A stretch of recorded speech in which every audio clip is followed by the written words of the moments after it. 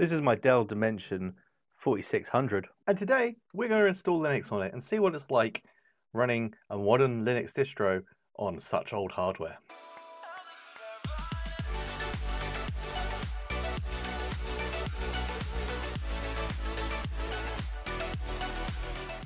As I mentioned, that is my Dell PC. It's here, and it is primarily used as a Windows XP gaming machine.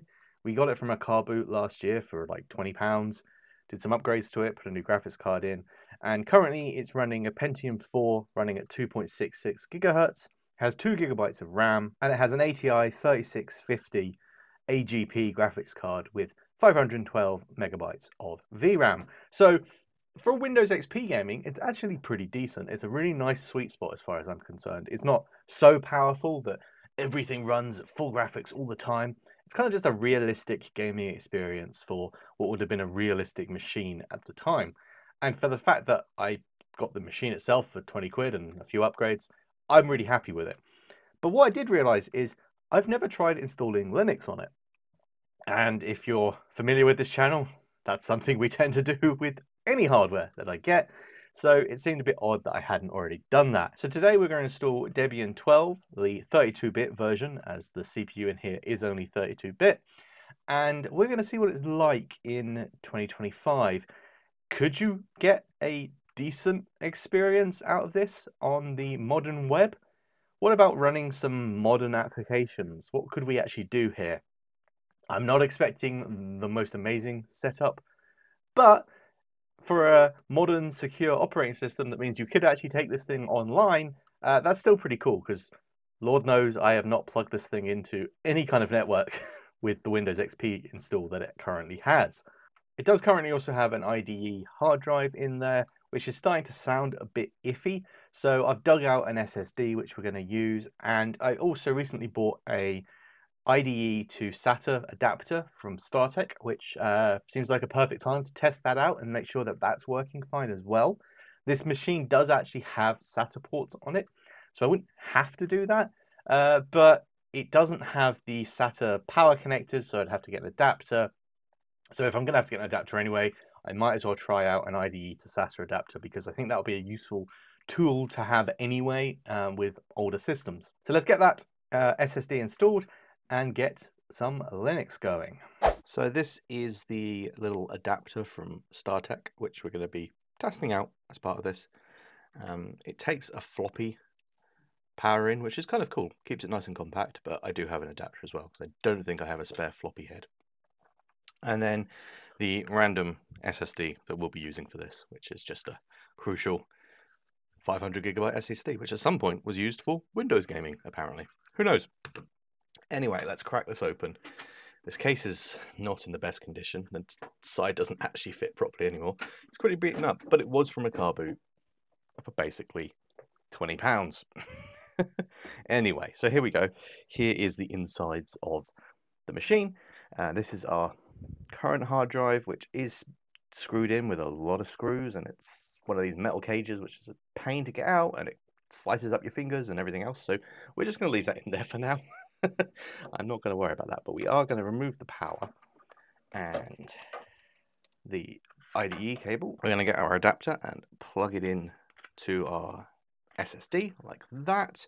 And then in terms of power, I don't think, no, because the only floppy connector I have is actually being used on the graphics card, which is another interesting quirk of that card. But anyway, we can use this adapter here to just plug into there, and then we've got normal Molex, so we can then use one of these on here,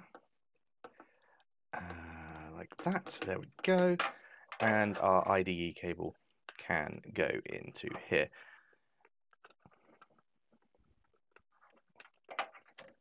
If we can get one of those pins is a little bit bent on the adapter card, but we should be able to still get that. That'll also help if I put it the right way around. I hate these IDE cables, but there we go. That is on there. Okay, so we're just going to kind of leave that like that. I'm sure that's perfectly safe and won't be a problem at all. All right, let's get our boot disk and plug it in to Ethernet because we are using the net install, so it does require an internet connection just to install. And let's get some Linux going. So we're all set up. Unfortunately, this is the monitor we're working with today. It is a bit beaten up and filthy, but it should be all right once we turn it on. So like I say, have our install medium. So we'll pop that into the machine and we shall boot from that. I don't actually know what's currently on the SSD, to be completely honest. It's just booted straight through to the CD, so I'm guessing not a lot was on that SSD. Cool, okay, so straight into Debian 12 installer, no problem at all. I like that. Booting from disks really was a simpler time. USB just always gives me so much issue, but here we go anyway. Let's get it all set up and going.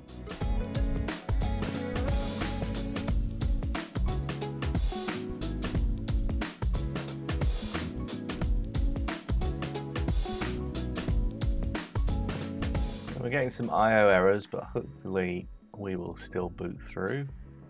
We'll see.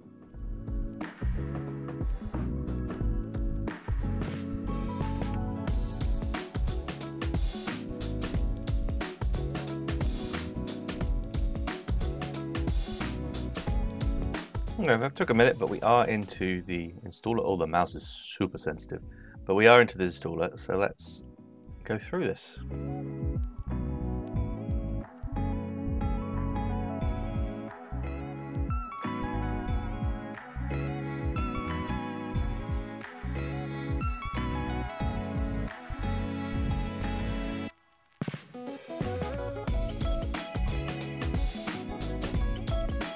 Brilliant. Okay. Okay, so this is why I don't like CDs.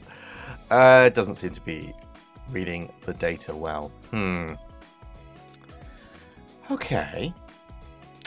Let's see if we can do something else instead. So I've just checked with my Ventoy USB drive, and this machine does actually allow you to boot from USB.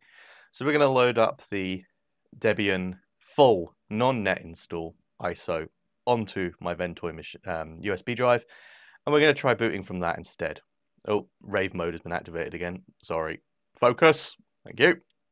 Okay, back in a second. All right, let's see if we have any luck doing this over USB using the full installer. I will say that this machine does only have a 100-bit Ethernet port. It doesn't have gigabit, so we may end up wanting to upgrade anyway if we were to actually use this online properly. We'll see how we go.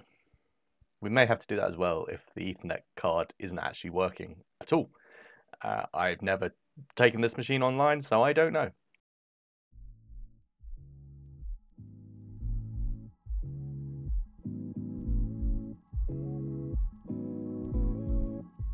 Well, that's a good sign. Let's try the graphical installer again.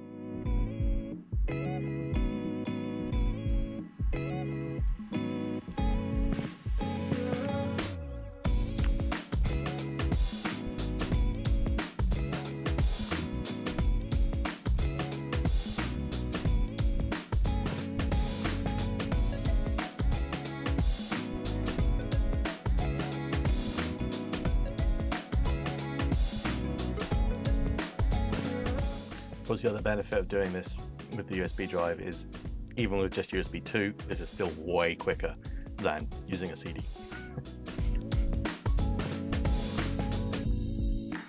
It looks like it actually did detect the Ethernet there, so maybe it was just that it wasn't able to load what it needed off the disk. Interesting. Anyway.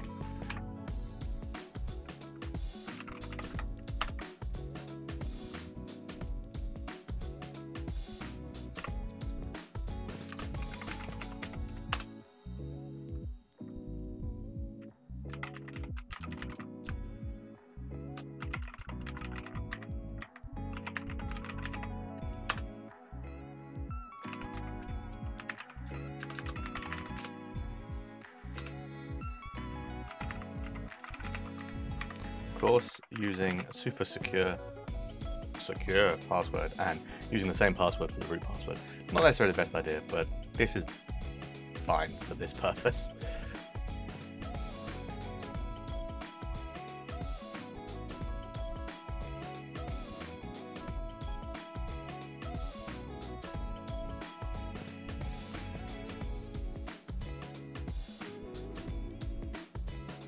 And it looks like it has found our drive. Yes, it has. There we go. There is our 500GB SSD. Excellent. Okay, well, the adapter's working. That's cool as well.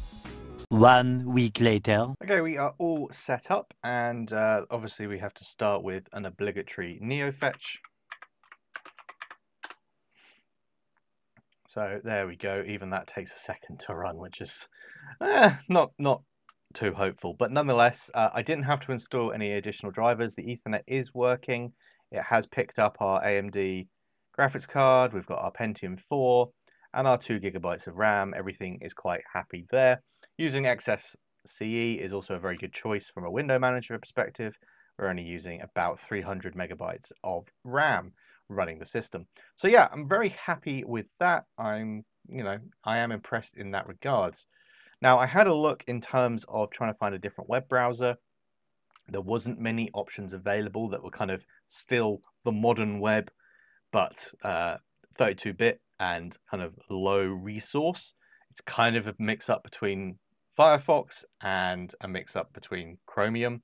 So we're sticking with Firefox, and we'll have a look around. So if we need to like search things, that doesn't do too bad of a job. You know, I think this, considering the fact that we're running 20-year-old hardware, I think what it can actually do is fairly impressive. So things like Wikipedia pages, it renders okay. Scrolling isn't great, but like you can get access to information if you need to. You can use things like Google or other kind of maybe more stripped down search engines. So, you know, it's functional. As you kind of imagine, probably not going to have the best YouTube experience, but nonetheless, let's give it a go. Let's just see if this might surprise us. We do have that graphics card. We do have 500 megabytes of VRAM. Maybe something can happen there.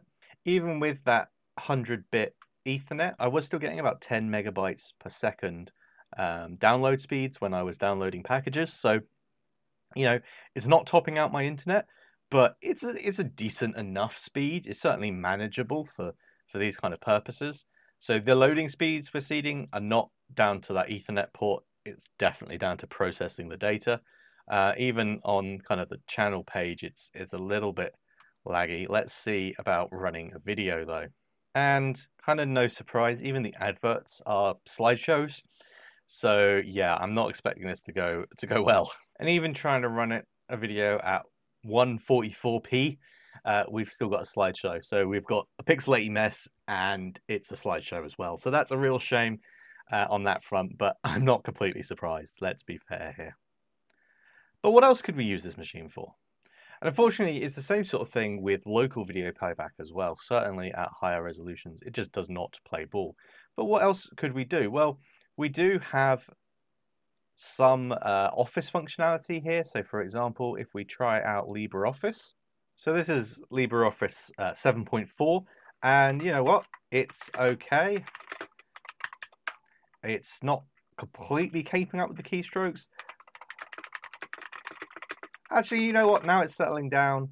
It's doing pretty well actually. So you could definitely use this as a word processing machine if that's something you wanted to do. I'm not quite sure what's going on with all the icons here. I don't know if that's a bug or what, but some of the icons seem to be missing or blurred out.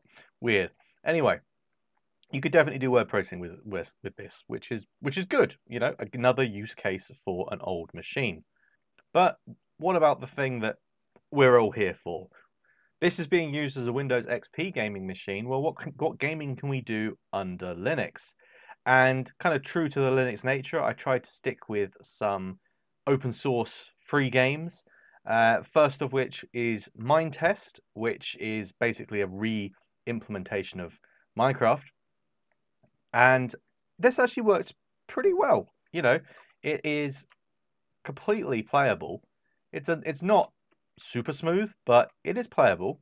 You can definitely kind of do Minecrafty things. I've never really played this to any full extent. I must admit, I normally play the full game, but this is definitely functional.